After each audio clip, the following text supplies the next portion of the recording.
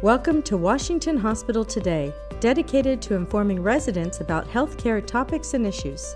Through programs featuring community forums and free health and wellness classes, our goal is to empower community members with the information needed to make informed health decisions. Washington Hospital has been providing healthcare to the residents of the Washington Township Healthcare District for the past 60 years.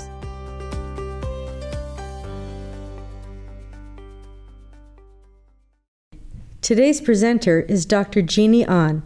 Dr. Ahn is a nephrology specialist with Washington Hospital. Okay, so today I'm going to talk a little bit about diabetes and how it impacts your kidneys. We'll start with what are kidneys. Your kidneys are organs. They're located in your upper back. Their primary job is to remove waste products and excess fluid.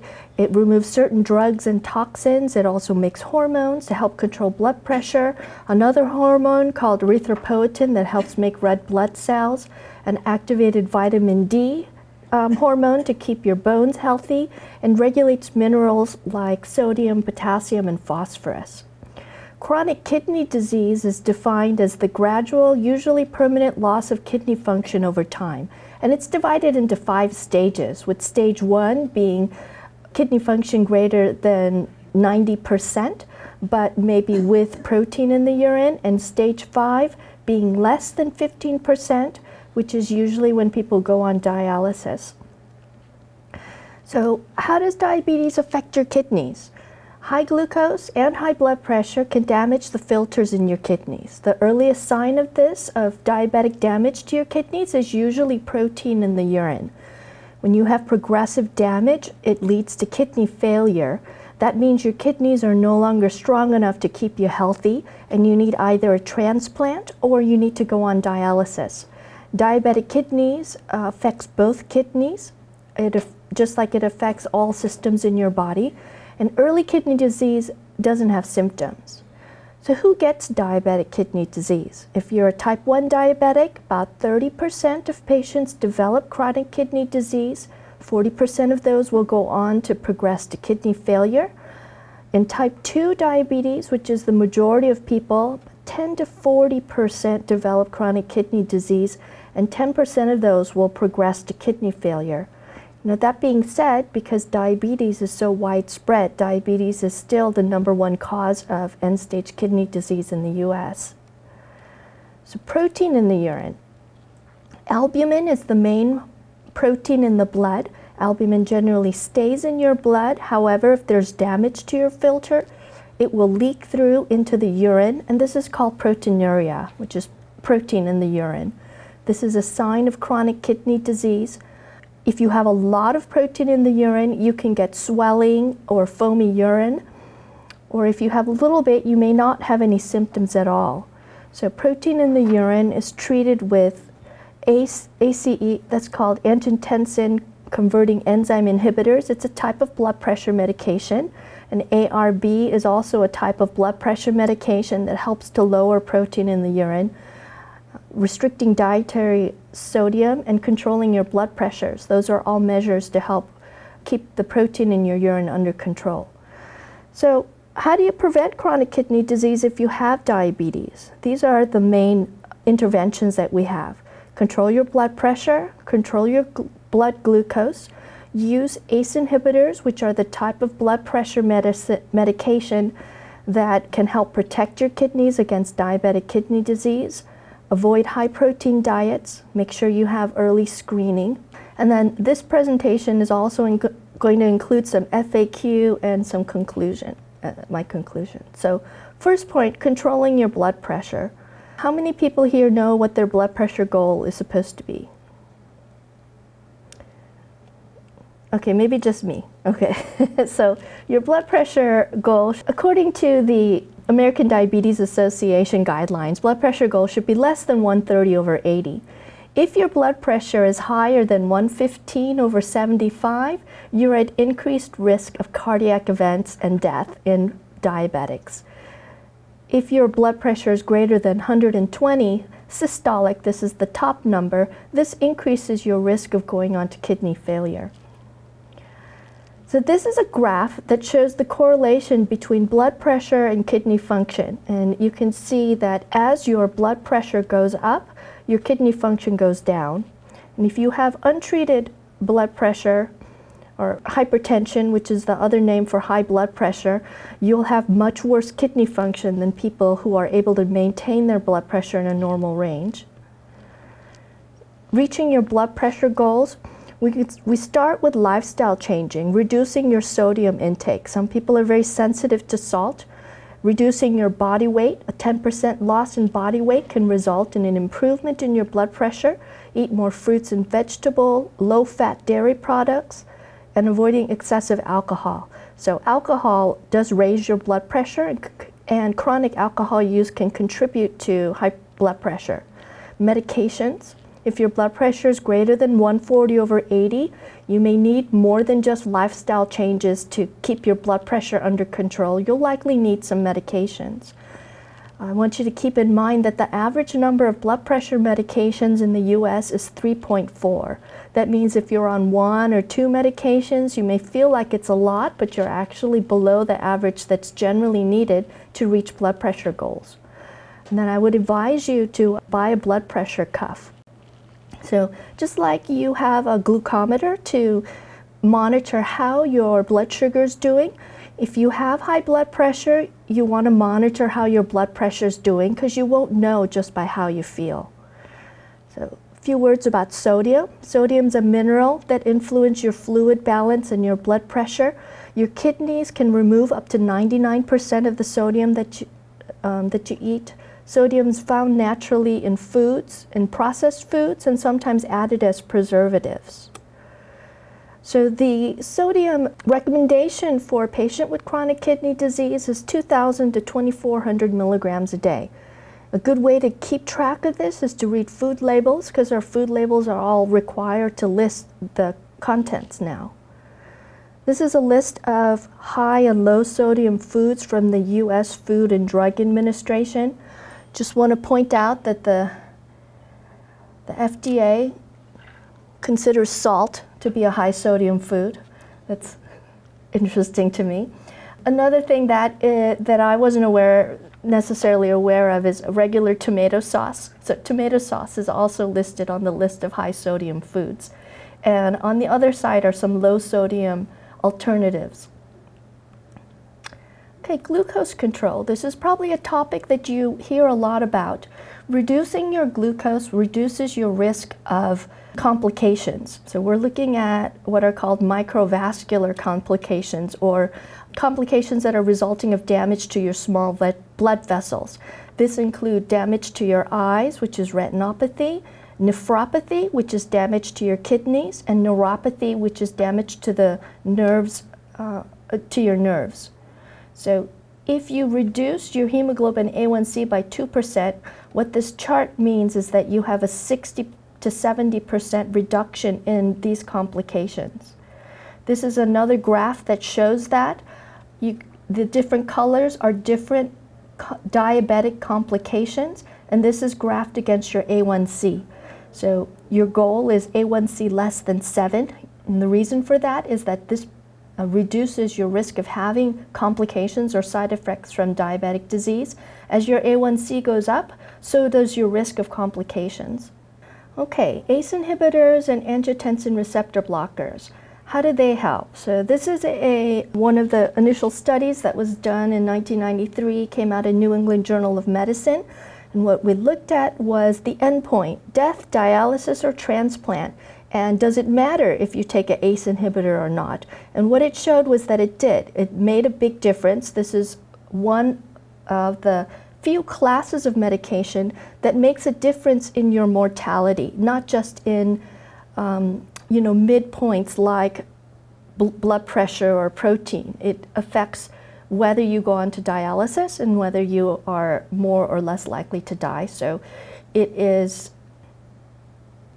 usually standard for diabetics to be on this type of medication unless they have a contraindication. Protein restriction, that's a question that we get a lot. Should I eat less protein? So you should definitely avoid excessive protein. The ADA guidelines for protein intake are for Americans to eat 0.8 to 1.0 grams per kilo of body weight and reduce it further to 0.8 grams per kilo of body weight if you have advanced chronic kidney disease. Usually, so, you know, the US RDA recommends 1 gram per kilo body weight protein intake. So this is not far from what the US RDA recommends. However, most Americans eat far in excess of the recommended amount of protein. One thing to consider is that if you have a lot of protein in the urine, decreasing your protein intake is not going to change the amount of protein you spill in your urine. They're two separate processes, the food that you eat that goes into your body and what leaks out of your kidneys. Protein needs. So your serving size would be about the size of a deck of cards or the palm of your hand. This is the serving size, and you should have 2 of these servings a day. So if you think about going to a restaurant and they give you a 40-ounce steak, that is not a size of a deck of cards. That's a probably excessive portion of protein for anybody to eat, let alone somebody who has some chronic kidney disease. So these are some better things. Fish, vegetables. It's hard to eat good food sometimes, I understand that. Early screening. So what is early screening? Measuring your serum creatinine. This is a blood test that's part of the most common lab that's ordered by physicians. It's part of the basic metabolic panel. The creatinine lets us know how your kidneys are doing. You should also have a urine test at least once a year for a urine albumin. This is screening for early diabetic involvement of your kidneys, and monitoring of your blood pressure. Probably every time you go to see your doctor, they should monitor your blood pressure. So most people with chronic kidney disease are not aware of it, and that's because early chronic kidney disease doesn't have any symptoms. The symptoms that are listed on the slide here are symptoms for patients that are in the late stages. This is more like if you're in stage 5. If you're in stage 1 through 4, you are unlikely to have any symptoms to let you know that your kidneys are not doing well. This disease is one that's monitored by lab tests and not by asking people, how are you doing? Frequently asked question, should I drink cranberry juice? So the study where they looked at cranberry juice was actually evaluating urinary tract infections, and they looked at nursing home women where they gave cranberry juice or the 2 capsules of cranberry supplements, and what they found was that there was no change in the frequency of urinary tract infections. I think there are other studies that showed that it reduced the amount of bacteria in the urine, but it didn't reduce infections. There's still a lot of things on the internet, though, that says that you should drink cranberry juice to prevent bladder infections. What I can say is that the data doesn't necessarily support that, and if you have an existing urinary tract infection, drinking cranberry juice is not going to treat it. You need to see a doctor and get an antibiotic. How much water should I drink? So the usual wisdom is 8 8-ounce cups a day. So the U.S. water adequate intake recommendations are sort of based on observational studies. They just sort of looked at how people did in the National Health and Nutrition Examination studies that were done, and what they found was that women had intake of about 2.7 liters a day, men had intake of about 3.7 liters a day. This is an observational study to say this is what the people drank. It was not, they didn't do any evaluation to see whether that was enough or too much. So it's not exactly clear how scientifically based recommendations for drinking water are. What I can tell you is that if you're older, you can't always rely on your thirst, because as you age, your thirst mechanism becomes less active. Another question is, if I drink a lot of water, will that make my kidney function better? They actually did a study on this in May of 2018, where they took a cohort of people, 316 people, and they were coached to drink water, and then there was a control group where they didn't coach them to drink water, and they looked at their kidney functions before and after. And what they found was that there wasn't any difference in their kidney function, that the people who drank more water went to the bathroom more, but their kidney function didn't change. Did it hurt them? Probably didn't hurt them, but I think the point is that drinking water is not a maneuver that's going to treat your chronic kidney disease. Should I worry if my back hurts? So back pain is very common. 75% of Americans will experience back pain at some point. This is where your kidneys are located, are right below your last ribs in your upper back. They're not located down by your hips. They're kind of higher up. If your pain is related to your kidneys, then it's likely related to stones or infections. Here are the more common reasons why people have back pain: that they have disc disease, that they have arthritis of the spine, that they have narrowing of the spinal canal, that they have herniated or disc degeneration. The two highlighted etiologies or reasons, stones and infection, are one of a long list of causes for back pain. And chronic kidney disease doesn't have symptoms. So if you're having back pain, chances are it's something other than your kidneys. Prevention of chronic kidney disease and diabetes, these are likely things that you've heard before. Control your blood pressure. Controlling your blood glucose relates to your risk of developing complications like kidney disease. Use of ACE inhibitors and ARBs are recommended in patients with diabetics. Avoid high-protein diet.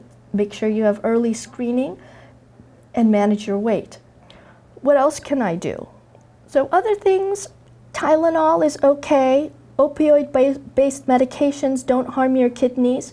If you have low kidney function, use of non-steroidal anti-inflammatories. These are pain medications like Motrin, ibuprofen, Advil, Aleve. These can lower the blood flow to your kidneys and can affect your kidney function, so you want to be careful with those.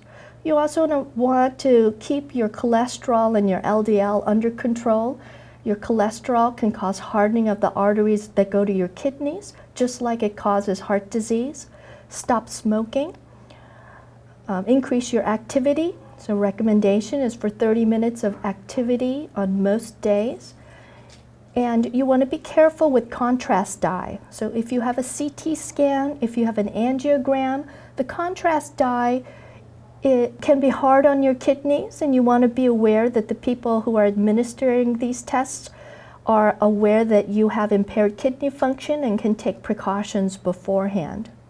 If your kidney function is less than 30%, and you would know this by your lab tests. So on the lab tests, the eGFR, which is a lab result listed directly under your creatinine, correlates roughly to your percentage of function. So if your eGFR is less than 30, you should be followed by a specialist and not just a general practitioner.